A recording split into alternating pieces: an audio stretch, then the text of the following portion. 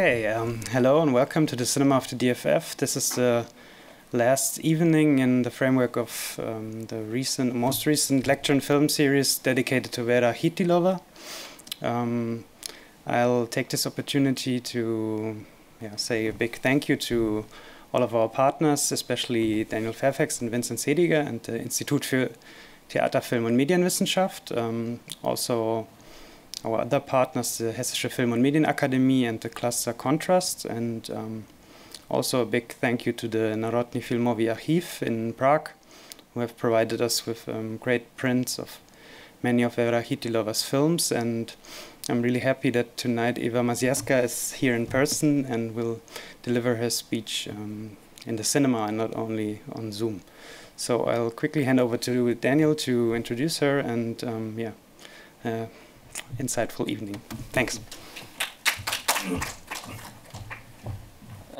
Yes, thanks once again also to Björn for being the kind of organizational arm of this series from the DFF. We're very happy that we were able to shine a spotlight on Vera Chytilová's work through the course of these last, the whole year's program, and it'll be very exciting to finish on this film, Traps, PASTICKY, with an insightful introduction by Ewa Mazierska. Ewa is, I think, one of the foremost scholars of Eastern European cinema. She's originally from Poland and focuses a lot on Polish cinema, but is also interested in the other cinemas of Eastern Europe, including Czechoslovak cinema. She initially studied in Poland, first in Warsaw, and then in Łódź University, if I can pronounce it. She completed a PhD at Łódź University before moving to Britain to take up a teaching post at the University of Central Lancaster in Preston, in the northwest of the country, where she initially started in 1997 and then became a professor in 2008. As I mentioned, she's not only interested in Polish cinema, but Eastern European cinema more broadly, and also has a range of interests, including not just cinema, but also various forms of popular media and music. And she's also the editor of Studies in Eastern European Cinema, really a kind of authoritative scholarly journal on this particular field. She's also a machine when it comes to publishing, having put out something like around 20 book-length works, monographs, and editor collections. I wanted to give you a taste for only some of the titles to give a sense for the breadth of her work. These are her most recent books: Popular Polish Electronic Music, 1970 to 2020, published last year by Routledge. Polish Popular Music on Screen by Palgrave, 2020. Popular Viennese Electronic Music from 2019. Popular Music in the Post-Digital Age, Politics, Economy, Culture, and Technology, also 2019. Then, like earlier works include more cinema-oriented books, including Contemporary Cinema and Neoliberal Ideology, an edited collection from 2018. From Self-Fulfillment to Survival of the Fittest, Work in European Cinema from the 1960s to the present, from 2015. And Marx at the Movies, Revisiting History, Theory, and Practice, also an edited collection from 2014. So that gives you a sense for the kind of wide breadth of Ewa Mazierska's scholarly interests. But right now she will be talking to us about Traps by Vera Chytilová. So please welcome to the stage Ewa Mazierska. And there will be a, sorry, just one last one. As usual, we will hear from Ewa and then break for approximately 10 minutes and then run the film. And then you're all welcome to join us afterwards for a Q&A on what promises to be a very interesting, hopefully, discussion about a very interesting film. So thank you now to Ewa Mazierska. Thank you very much. Thank you, Daniel, for inviting me and introducing me so nicely, and thank you for coming. And it's really a great pleasure to talk about Chytilová. I mentioned to Daniel that I was interested in her work and actually tried to do a book with a colleague from Czechoslovakia many years ago, and somehow we failed to find a publisher, and later we managed to do a double issue of Studies in Eastern European Cinema devoted to her work. So this sort of interest persisted, and I cannot say that I'm a, typical Chytilová scholar. That said, it was a great pleasure for me to revisit this film, one of Chytilová's less known films. And for this reason, I think, you know, in a sense, almost start from scratch because so little was devoted to it previously.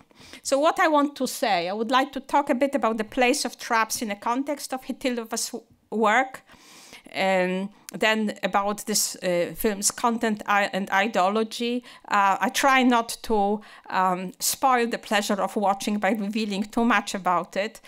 This is always a danger when you introduce a film, but I think maybe the pleasure of watching this film is not so much about finding out how it finishes, but you know, other aspects of the film.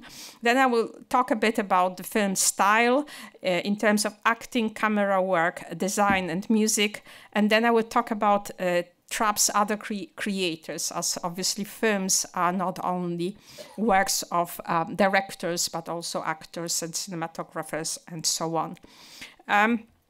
So this is how Chytilová looked. Perhaps, you know, those who attended these sessions are used to her image. This was at the time of her, you know, in her prime, so to speak.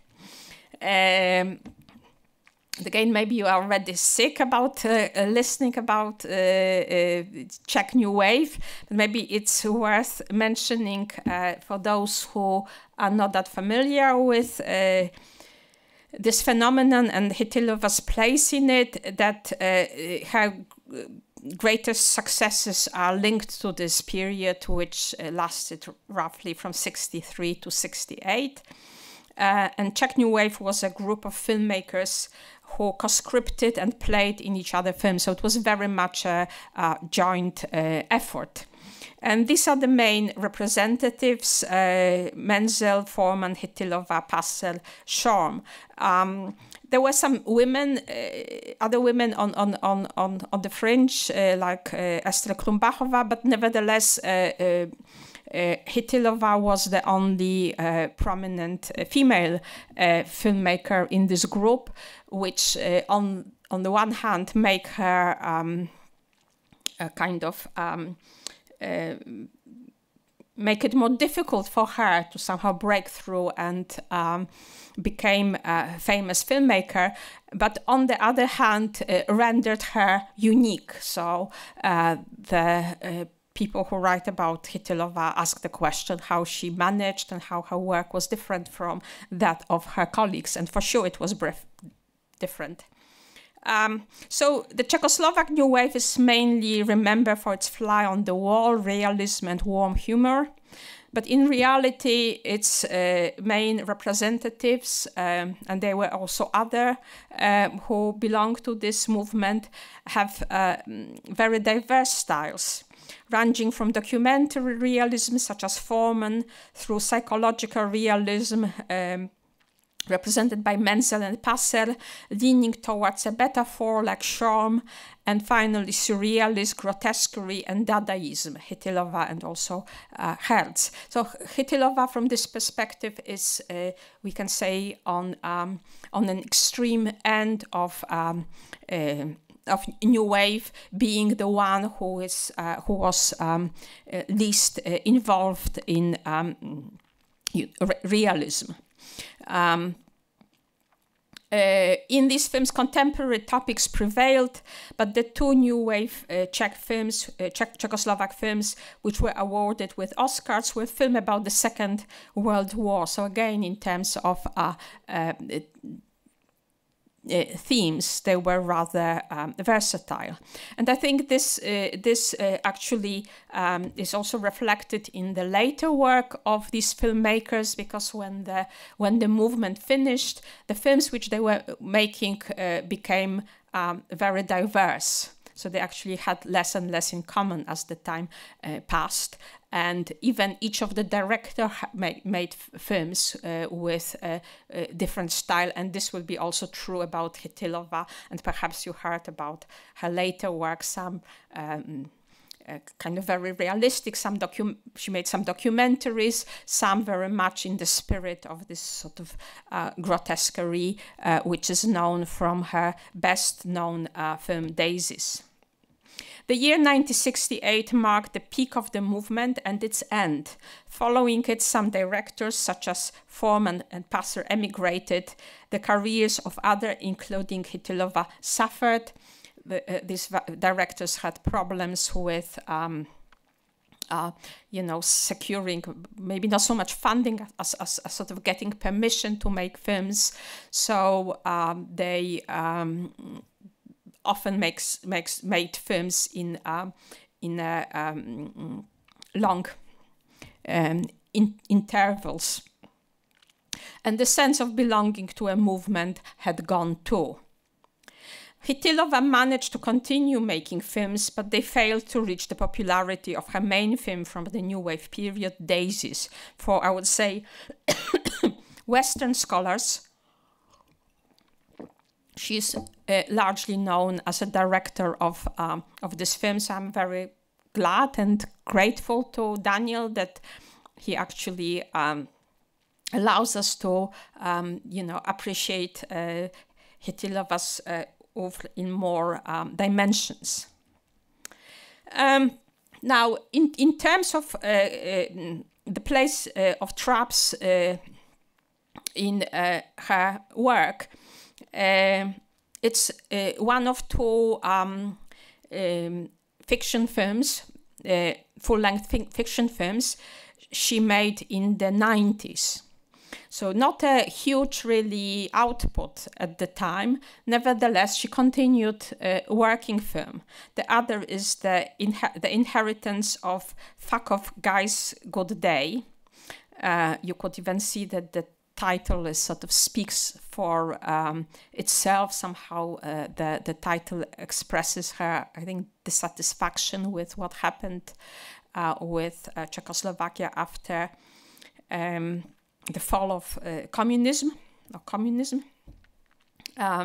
So these films can be described as belonging to a post-communist period in Chytilová's career, and there are connections between these two films, but I must say I haven't seen The Inheritance afresh, so hopefully you wouldn't ask me about these connections, as I'm not very well prepared to answer it. I watched it many years previously.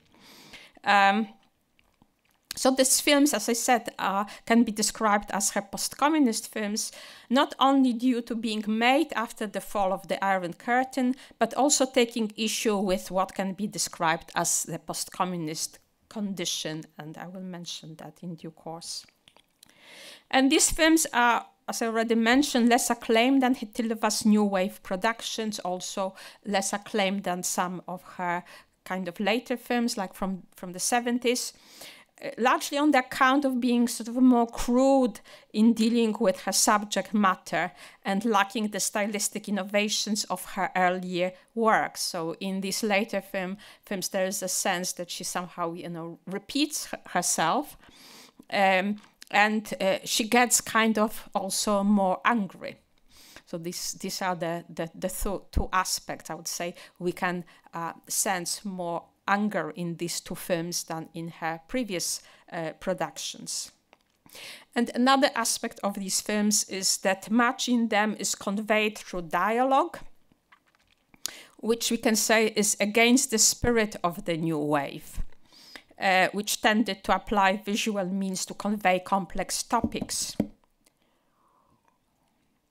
Moreover, characters lack complexity and whimsicality of her earlier films. I hope it doesn't work too kind of negative, to judgmental, Not every film has to be, visual. I love myself films by Eric Romer, where there is a lot of, talking. So this is just the case that there's quite a lot of, dialogue in these films. And the characters, I would say, are simpler. What we find in these films is criticism of capitalism. And I would say this is not a bad thing per se, But what we learn in these films is somehow, you know, Chytilová's claim that capitalism is bad. They are very damning about the system which, you know, replaced state socialism in Czechoslovakia, probably worse than communism. And this should be seen also in the context that, you know, Chytilová was never a propagandist, you know, director. She never praised state socialism. So you could see how really she is negative about capitalism in this context. Why is like that? I would say the reason is that it combines social injustice and corruption with aesthetic health. There is the kind of emphasis that, you know, the world got uglier since communist collapsed. Maybe it's also worth mentioning that during this decade, Chytilová was also very vocal about changing in the film industry in Czechoslovakia. There was a lot of issues around privatizing Barrandov studio and, you know, shrinking of the film industry. This wasn't really confined to Czechoslovakia or later Czechia. You know, across the Eastern Bloc, we had the same problems that, you know, fewer films were made, that the studios were, you know, privatized, some studios collapsed and were sold off, and so on and so forth. The situation normally improved after 2000, and Chytilová was perhaps the most kind of vocal critic of this change. And actually, she said that from this perspective, communism was much better because there was much more, you know, respect for film as art. And we can say that this view is reflected in this film. So consequently, her post-communist films give a sense of angry outbursts of somebody left behind by the sweep of history, which is how Chytilová felt in the 90s about herself. I would say this is not, again, confined to Chytilová. In many countries, filmmakers who were very prominent were complaining about this shift. So her criticism of capitalism is nearly explicit. This can be explained simply by her negative attitude to that, but also somehow more, we can say positively, this reflects the fact that censorship eased. So while in films made in the 60s, it was really difficult to criticize the system openly, on this occasion, you know, basically nobody cared. She could say what she wanted to say, and she used it, for better or for worse. Many critics in the 90s complained that, you know, this kind of elaborate metaphorical kind of language died. Because you could say everything, you know, and if you can say everything, then it's, you know, doesn't somehow develop your ability to communicate. So this easing of censorship is seen as a factor in the overall lowering of the standards of the new wave directors. For example, Menzel is also criticized for, you know, losing his talent. And generally, many filmmakers from Eastern Europe who started their careers during the period of state socialism went through the same kind of change. For example, Andrzej Wajda, the leading Polish director, he just simply admitted that the fall of the Berlin Wall made him lost and confused. He says, I lost my talent. I cannot really communicate with the audience. Chytilová didn't say that, but, you know, we can say there is the same somehow difficulty to, you know, to capture the reality. So the sort of the negative aspect is there, but, you know, one can ask, and so what? You know, what do you propose? And I would say this is lacking in these films. There's a lot of outrage, there is a lot of criticism, but somehow without you know, offering any kind of solution. that maybe we can say this is also in the spirit of Chytilová, who was always kind of, iconoclast, who criticized rather than being, constructive critic. Now, let's look at the characters in the film. The films, the characters are kind of neatly divided into men and women, not only because they have different sex, but also they occupy different social position as Chytilová sees it. So, okay. So, men are in position of political and economic power. One of the characters is a deputy minister, another is a millionaire or perhaps a billionaire businessman, and they use their power to take advantage of women. And sorry that I will now spoil it, but there is no way not to spoil the content. The extreme case of the situation is when two men rape a female vet, Lenka, just for fun, and they pretend that nothing happened. This allows Lenka to get her revenge on the brutish men. Lenka, unlike the men, is presented as honest and straight, or at least this is what the director intended to do. In my opinion, she didn't really succeed in this case. I will talk about it a bit later. So Chytilová's films were never renowned for their psychological subtlety. On the contrary, her characters were purposefully lacking depth. This is especially the case with the two Marias in Daisies, who behave like mechanical dolls. A similar situation we find in Traps, but I would say in this respect the films are kind of different, because we get the sense that the lack of depth reflects their true character. It's not the issue of representation, it's the issue of reality. These people are like that in reality. All her main characters are primitive creatures without any sense of empathy or self-awareness. They only care about their pleasure and status and use women as servants and unpaid prostitutes. They don't want to commit to them because this would limit their freedom. So basically, men are bad in this films. Capitalism is bad and men are bad, and she links very much capitalism with masculinity. At the same time, men are presented as lacking purpose and direction, except from a desire to get more money. This might reflect the way Chytilová sees capitalism as ultimately pointless, and this is what she also wrote when she criticized the film industry at the time. Donald, one of the characters, is literally impotent when he has sex with his wife. Another character is literally not an impotent, but he is unable to form a lasting relationship with women. He also fails to commit suicide, so everything he touches seems to change into dust. So there is also this sense of men kind of not being able to achieve what they want to achieve.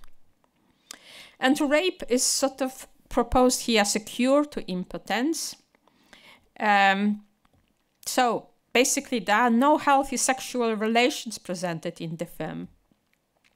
Perhaps again reflecting the problem of capitalism as Chytilová sees it. When capitalism fails something, to achieve something by peaceful means, it gets violent. We seem to get the message. And also men are full of self-pity. Okay, maybe I just put it so you wouldn't see more about the film. And they are also childish. They kind of compete who had more bad luck and so on. They call Lenka a bitch, and they are, as I said, they lack sort of self-awareness. I would say that this representation suggests that Chytilová moved from the position of a feminist. She's often associated with feminist cinema, although she doesn't really identify herself as a feminist. Whenever she was asked whether she's a feminist, she claimed that she's just individualist, which in my view very much reflects this sort of coming from Eastern Europe, where people didn't want to kind of be seen as part of the group, but in criticism, particularly Western criticism, she is seen as a feminist. But I would say here she actually is not so much a feminist. She doesn't fight really for women having equal position with men. Here she actually expresses her hatred of men. So there are basically no good men in this film, even the sort of good left-wing, environment-conscious man, Lenka's boyfriend Michał, tends to be bad. So everybody's bad. They are all bad. They are also all fake. So, as I said, no redeeming features on the side of men. This constitutes a difference in comparison with her earlier films, when men were often foolish, but not so primitive and vicious at the same time. And we can find some of these films when somehow men were portrayed in a better light. Why this shift? We don't know, for sure, I don't know. But my hypothesis is that it can be seen as an elaboration and intensification of motives present in Chytilová's earlier films. So somehow from not being too sympathetic towards men, she moved to the position of really sort of hating them. It can be also regarded as a reflection of a wider culture and cinema at the time. It's worth mentioning that the same decade when Traps were made, Ridley Scott directed Thelma and Louise, in which two women escape from rape and men who cause them disappointment. So it's a bit like Thelma and Louise in the sense that, there are no good men there, except that in Thelma and Louise we have two friends. Here we have a kind of single character. So you can see here the character with the knife, which expresses her, hatred of men, which I will argue reflects Chytilová's own position. As for women are aware of men's shortcomings. We hear women often complaining about men, but stay with them because of the lack of better options. So at the same time as sort of condemning men, Chytilová is very much on sort of recognizing that we live in this kind of dual world where women need men and vice versa. So there is no escape, as in Thelma and Louise, where the escape is into friendship between women. So there is no really friendship here as an alternative to being in this world. So all men seems to be the same. So the question is whether to change one unworthy partner for another, remain single. The latter, however, is not an option for young women who want to have a child. So the tragedy of women in Chytilová's films is to do with biology. Women need men to reproduce, and they do want to reproduce. And I think what is interesting is that although women are presented in a better light, Chytilová is also here critical of them, and this kind of maybe generally reveals this sort of, this period when she became very negative, and this earlier films is also a good example of that. So, for example, she allows her male characters to introduce women in a derogative manner. For example, a wife of a rich capitalist who is a drunkard. And, we otherwise might say that, we would expect that this introduction doesn't stick, but actually it is. It seems like, men knew about women. And she sort of confirms this description, showing her being drunken and making a spectacle of herself. So this wouldn't be like Thelma and Louise, where female characters are presented with much sympathy. I would say even the main character comes across as sort of, mad, which is how men see her in the film. Now, if you look closer now how Chytilová presents capitalism in the film, this is a sort of crony capitalism. in which businessmen and politicians come together to privatize, maybe you can say it's rape, state assets for their own advantage rather than for good of the whole country. So we see that permissions to buy roads are given to businessmen prepared to line pockets of politicians. So it's a focus on corruption. The requirement to please business results also in a servile behavior on the part of politicians and the media, which the director mocks. And I would say this is the opposite of rude behavior characteristic of state employees during state socialism. So I think many of these kind of, directors almost look with nostalgia at the time when, employees had power rather than those who had money had all power. Now, if we move to style, the story is told in a style which brings to mind many of Chytilová's early films. So it almost feels like a, catalogue of motifs which we find earlier. So it's fast-paced and at the beginning seemingly chaotic, with several storylines running in parallel and many characters whose connections with each other are difficult to establish. This is how Chytilová also made her earlier films. She liked parallel stories. In Daisies, in Something Different, and so on. Camera work adds to this confusion. It's very mobile and omnipresent, like a nosy reporter who does not want to miss any juicy detail. There is also the penchant for metaphors and self-reflexivity, on some occasions maybe too easy to decipher. In particular, episodes with pigs play on the idea that all men are pigs who need to be castrated, and indeed all men in traps would deserve their description, very sort of carnal creatures who really, like fucking and eating. And I would say here, perhaps it's sort of where she failed, at least, for the current maybe viewer. So this sort of,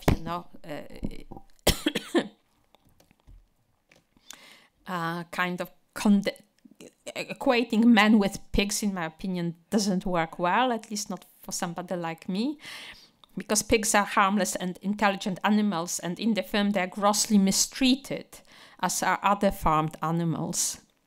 The fact that Lenka participates in this mistreatment of animals somehow undermines her plight as a victim, as a harmed woman, as she comes across as a victimizer, also in relation to animals. I don't think anybody even tried to make an ecological reading of this film or Czech cinema at large. But if you compare Czech cinema with Polish cinema, there will be always much more emphasis on killing animals in Czech films, sort of ritualistic, particularly killing of pigs. So I think Chytilová is in this paradigm. Menzel, for example, showed it many times in his films. The film which comes to mind more clear, obviously, is Daisies. In both films, characters are reduced to chasing carnal pleasures, food and sex.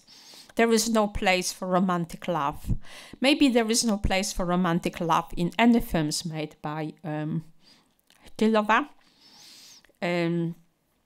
There's always sort of, male and female relations are kind of defined by biology.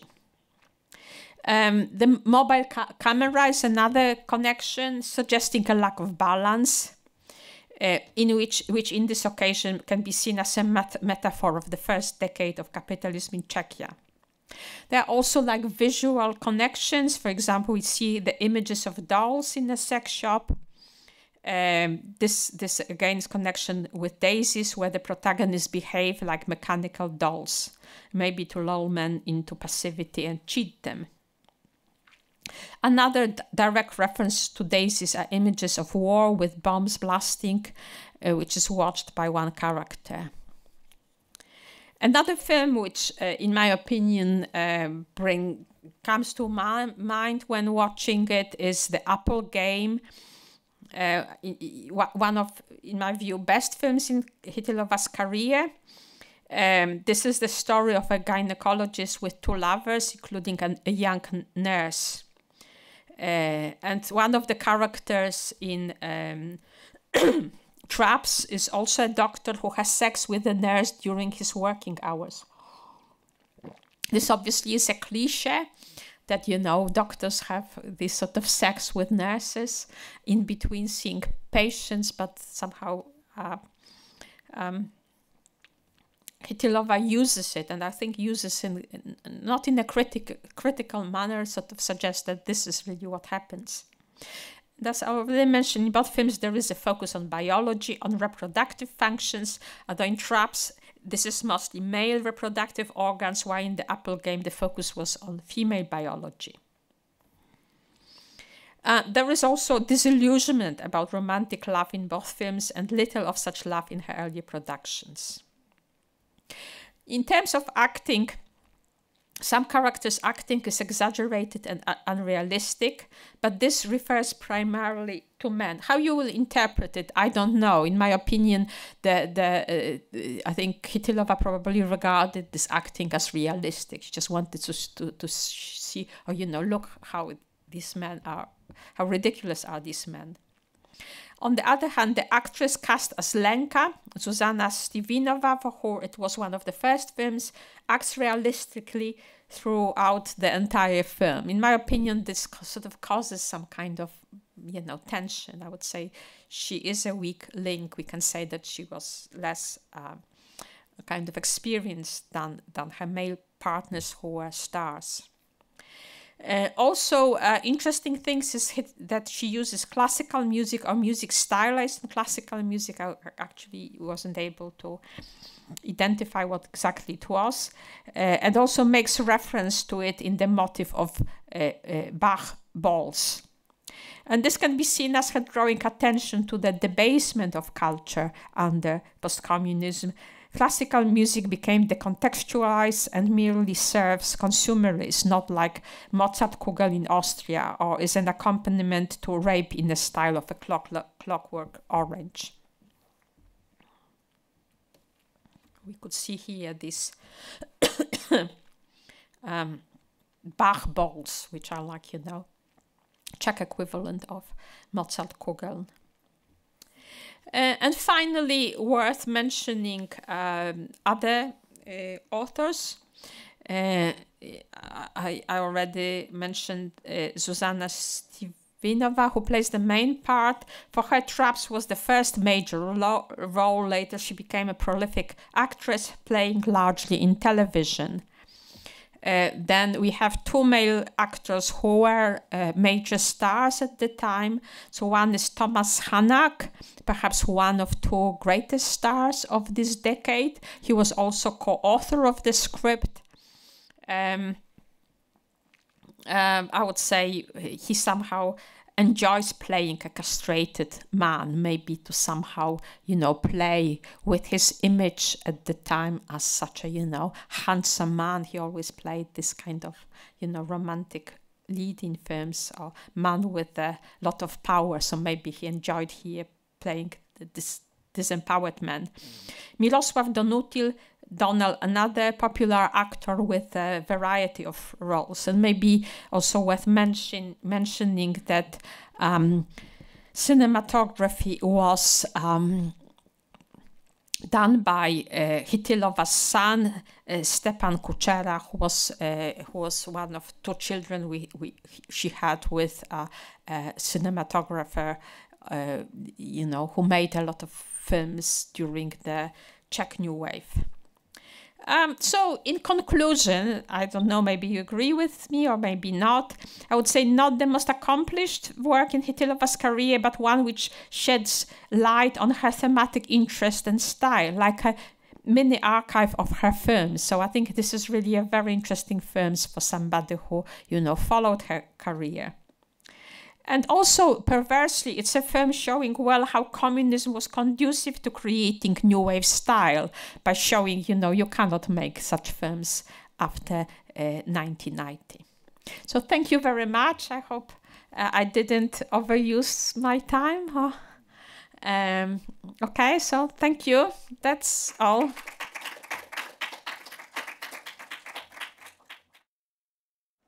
All right. Well, please welcome Ewa back to the front. Yes. And as always, Björn will have the roving mic for questions from the audience, but maybe I'll just start things off with a question of my own. You said in your lecture, as opposed to the films that Chytilova made in pre-1989, her films after that moment are less, let's say, allegorical. Partly because you know the kind of political restrictions she was working under were less blatant, but I couldn't help but think of allegorical possibilities for this film. Yeah, I was wondering. Yeah, obviously there are, but they are kind of, you know, rather obvious. Yes. So I would say, and very kind of, you know, rooted in reality. It's not like, you know, this is I think in intention a realistic film. At least I interpret it this way. Of course, you know, the eggs, the balls, and so on. All these things can be, you know, read metaphorically. Yeah, yeah. No doubt about it. And even the moon, we can say it can be a reference to Le Chien Andalou when when it's cut. So many of these things we can find, you know, like references, but it's not like in Daisies when this reality is kind of self-contained. Here it's I would say realistic, you know, or meant to be realistic representation, and the metaphors has just happen. Yeah. Can we read Lenka as being standing in for the Czech people in this new political situation of the 1990s? I didn't think about it, but you know, it might be, you know, interpreted this way as somebody who is sort of, you know, wronged and you know, raped and then wronged, and there is no justice for people like her. Yeah, I mean, but I said the issue around her being involved with animals somehow weakens her position as a victim, at least, you know, for me. I know that again, it plays a realistic role. It plays a role in the film that she's a vet, but you know, seeing all these sort of graphic scenes, I would say, shows the, you know, woman who is also kind of, you know, brutal towards, you know, males. I thought it was striking that in Chytilova's films from pre-1989, we see a lot of womanizers, a lot of men who are kind of treating women with less than a total respect, but to kind of go to the direction of, to kind of break the hurdle of, let's say, actual rape, as depicted in this film, seems to also denote something about what's changed in Czech society. This sort of maybe brutalization of the society, what was only suggested before, you can just see here. And I would say here somehow Chytilova doesn't really suggest anything. This is all showing a bit maybe like, you know, Hitchcock in Frenzy. You know, Hitchcock was sort of regarded as the sort of master of, you know, concealment. It's claimed that in Frenzy, which was one of his last films, he sort of, you know, showed everything. So a bit like her here. It's funny, I just actually, in my own class, just taught Mani, which also has this kind of very signal rape scene in the middle of it. The scandalous thing about that scene, though, in a way, is that it's played like slapstick, which is kind of hard for an audience to, or hard for me at least in the audience to take. You're watching a rape scene, but also it's played for laughs to a certain degree. It's that, I mean, it's a very inept rape. The men reveal themselves to be pathetic at the same time as the you know, violating this woman. I mean, how we how are we supposed to juggle that as spectators? I would again say that, you know, this sort of slapstick for me doesn't really undermine, you know, realism. The film can still be watched in a realistic mode, but maybe, you know, maybe you disagree. I don't know. It's certainly not like, again, not like in, you know, Daisies, when you know that it's kind of, the characters are really not, you know, three-dimensional, that they are, you know, cartoons, where here we can say, oh, men like that really exist. So, and questions or comments from the audience?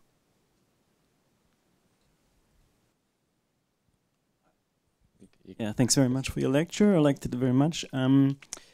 But I would go on a bit further. I mean, because you were sort of criticizing her, and for me, after having watched the film now, I would say, isn't there two good messages about this film? I mean, first of all, I mean, she feels for me like a Nietzsche, Schopenhauer kind of guy saying, without art, without culture, life is unbearable. This is why I'm making this movie, because I'm showing you all these unbearable things, you know, child rape, all kinds of cruelties people do against each other, all kinds of violence that's going on. So in a way, this is also a position to say, not just, and you mentioned that in your lecture, not just state socialism is bad, and capitalism, of course, is bad, but basically saying, okay, this is the only solution I have.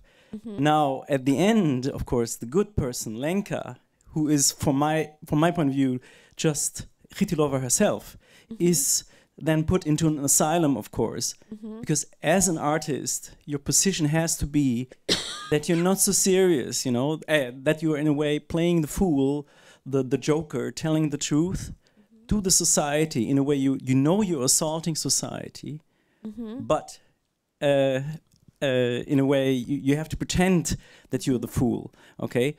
And so I think this is sort of how I saw the ending of the film. And okay, maybe let's just stop here for a moment, because I would say this is a solution she has. It's not just disillusionment, okay? It's the typical 19th century solution of saying art can save us. I mean, which is not so modern, you know? This is a pre-modern notion of art. In modernity, of course, you have art being very closely connected with life. That's a completely different approach, even especially if you look at Eastern kind of art. If you look at people like Malevich and so on, or socialist realism even, there's a close connection with life. She doesn't believe into that. For her, art is different. And the second point is just briefly is, of course, there's another castration going on, not just of the men, but also of the trees on the road. And it's supposed to be a conservation place, blah, blah, blah. And funnily enough, the minister for the environment says very much in the beginning, the great outdoors, and what you see is the trash, the litter, all around. I like that because for him, it's of course the typical criticism about rulers or the state is they don't care. It's a racket. That's how you make money. It's the mafia. It's the same kind of mafia in capitalism and in state socialism. Nothing has changed. So again, the only option you have is to survive in this kind of environment is art. And this is why if you look at her city feature about Prague, I've forgotten the title, you can see how much she loves culture in a way, and how much, and you mentioned that in terms of the music, how much she admires really culture. And that's the only solution, because usually she doesn't say anything positive about art, about nature. And the only thing that's mentioned here is if nature is changed into an art, a conservation place like a garden. Okay, that's again a pre-modern notion, I think, of art and nature. Well, I don't know. I mean, it's very interesting kind of reading of the film, but in my opinion, actually, art is not edified here. I would say even this sort of, you know, this classical music, I would say it's presented in such a way that it's kind of, you know, doesn't really show its beauty. And, you know, the context is such that, you know, like, for example, the woman who's singing at the party, yeah?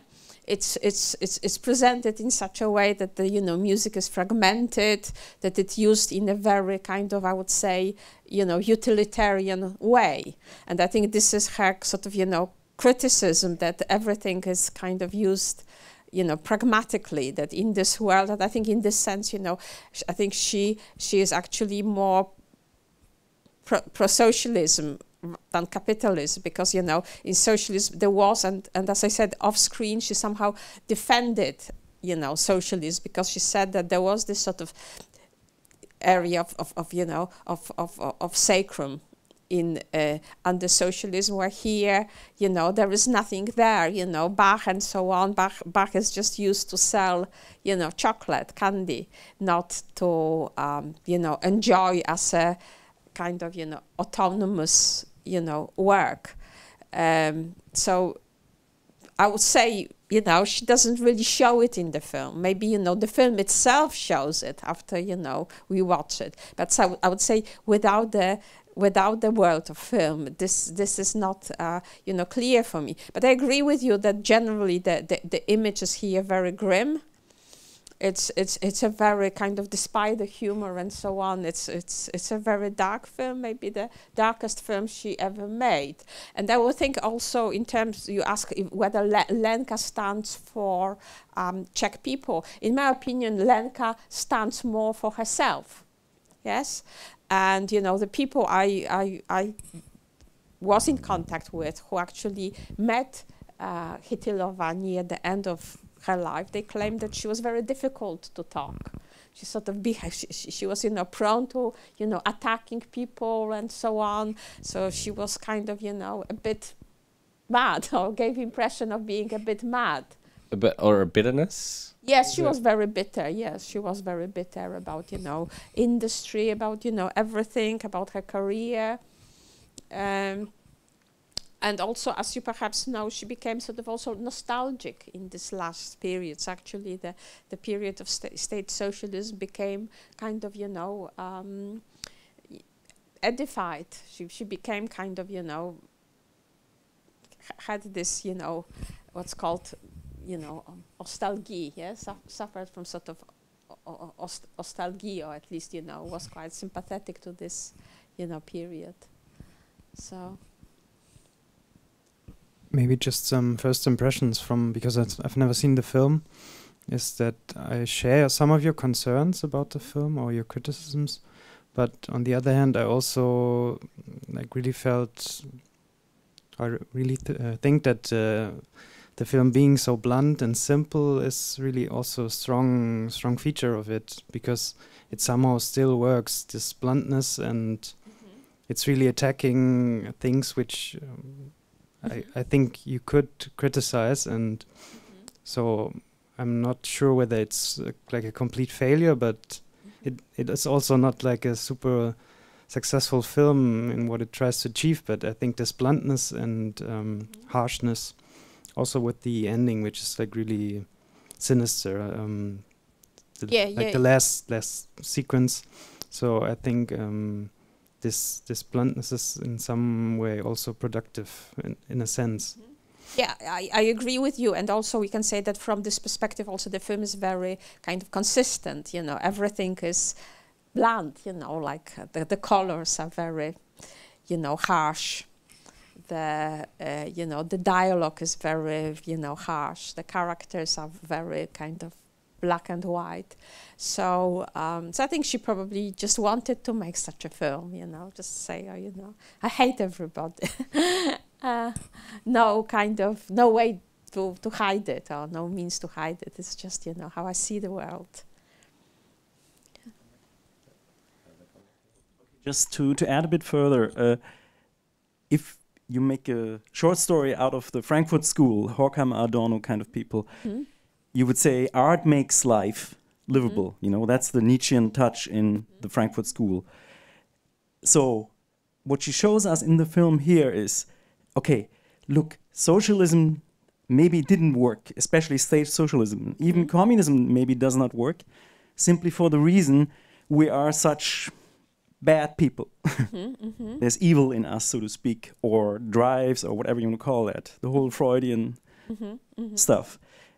And of course that's disappointing because you see hardly any kind of progress, but that's the kind of solution a lot of people in '68 were at least criticizing here in Germany about people like Adorno. They were saying, look, I mean, you escape towards art instead of becoming political, because even sexuality, of course, is political.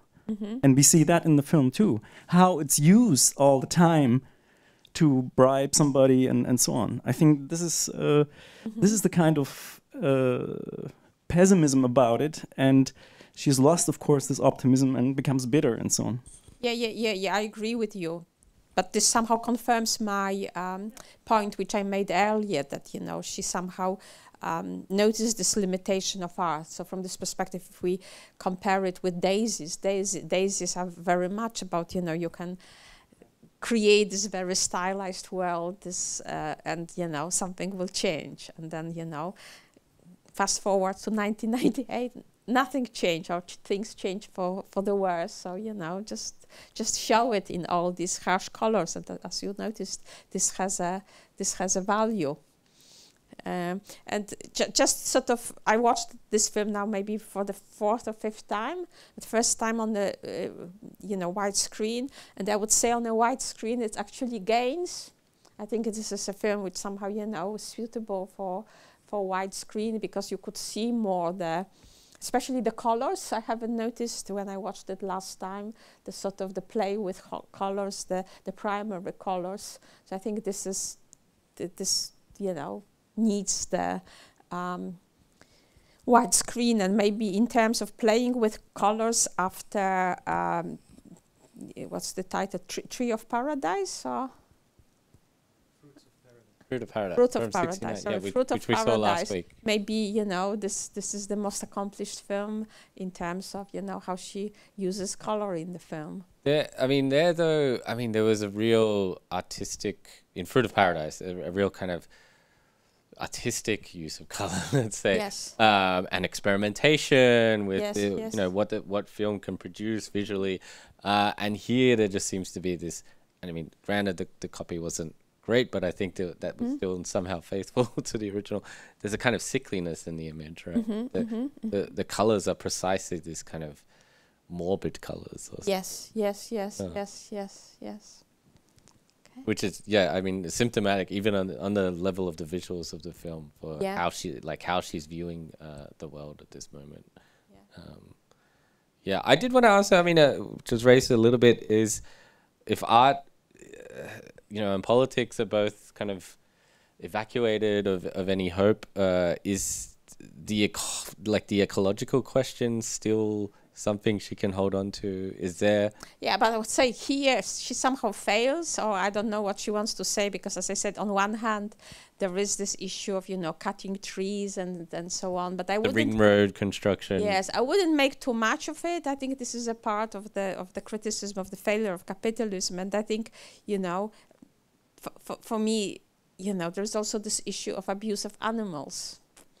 And I would say this somehow undermines, you know, Lenka's plight, because, you know, we also get these kind of, you know, these pigs mistreated and so on. So I would say, you know, look at animals too. So somehow, you know, But is the film? I mean, the film is. What is the perspective of the film on that? It's not. I mean, there's a kind of critique of this kind of industrialization. No. This is my point. There is no critique of that. There's no critique. You know, okay. Nobody asks Lenka, you know, is it okay to sort of, you know, treat pigs this way? Or, you know, is it okay to somehow, you know, make the, you know, the cow being kind of raped by a bull or something like that? So this is all somehow not tackled. Yeah, I mean the other. Sorry, and maybe, as I said, maybe in 1998, this film also was somehow viewed differently than it's viewed now from this perspective, because, you know, in the how many years, 25 years almost or so, there was a lot of kind of, you know, discussions about treatment of farmed animals. So I believe, you know, views on that have changed. So, you know, maybe people who watched it in 1988 just thought, oh, so what, you know, this is how we produce, you know, beef, for example, yes? So this is how we produce pork. But I would say today it's the view changed, and I think, in my opinion, she wasn't really aware of that. You know, she came from this generation who were, you know, slaughtered pigs for because it was Czech tradition. Just want to like insert a slight question or remark. The other thing I noted in the film is this ironic moment where Michelle is actually much more focused on like defeating Dornall on the political matter than on the matter that he raped his wife or he raped his girlfriend, which to me also had a kind of at least a kind of ironic take on, let's say, the environmentalist movement or people who kind of focus on these questions. You know, fake environmentalism. Fake leftist, you know, bourgeois leftist, salon bourgeois, and so on.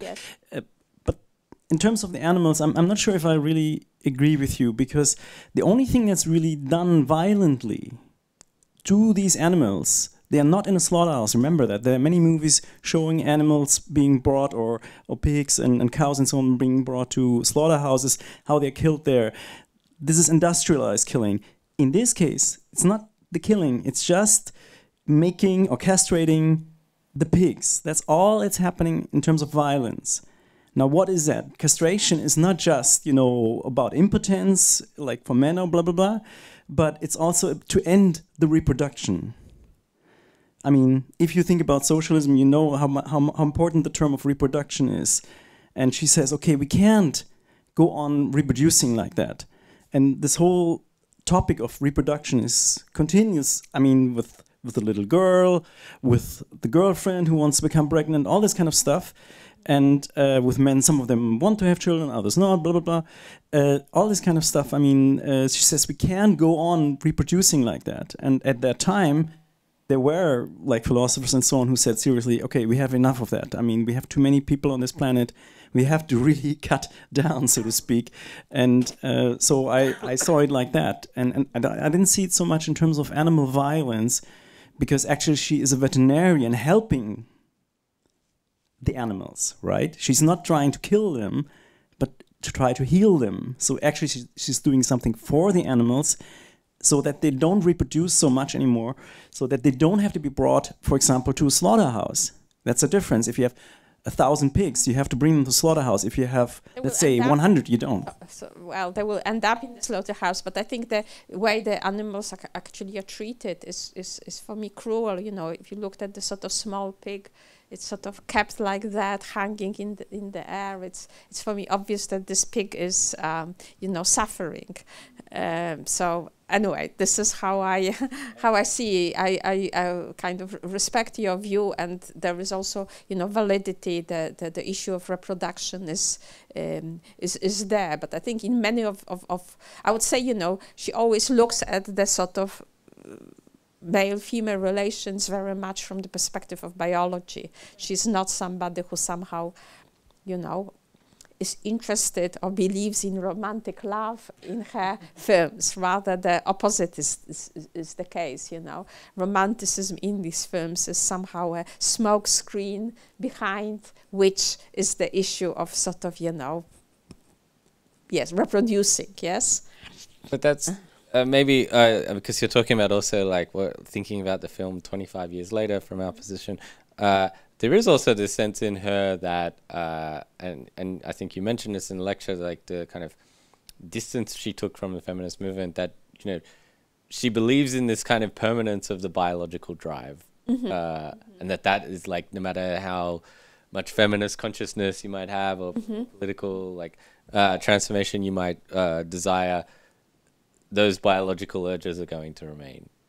Yes, and they're going to remain decisive as long as there are human beings on the Yes, I think it's very, very much her work, and I think from this perspective it's very interesting that, you know, a filmmaker who is sort of, you know, celebrated as a feminist, pays so much attention to this side. I think, in my view, and rightly so. Yeah, this is you know what drives us, and you know you cannot really eliminate it. And this is this sort of conundrum that men can be pigs. You know, maybe 99% of men are sort of pigs. Still, women will gravitate to them because women have the same sexual, urge as men. And indeed, in this film, maybe women have even greater sexual urge than men, because we have at least, 3 women who are very kind of forcefully, put themselves to males, to men's interest. Shall we finish? call it a night? Ewa has a very early flight the next morning. Yes, so maybe, thank you very much for staying so long. It's very in this intimate setting to close things off. Well, thank you once again to Ewa, and thank you to the audience. What's left of the audience? Okay, thank you very much for coming, and again for Daniel for inviting me and organizing this. And we'll be back next year in October with our next series, theme to be decided. But we will watch this space. So we'll announce things on that score soon. Okay, thank you very much. Thank you. Thank you.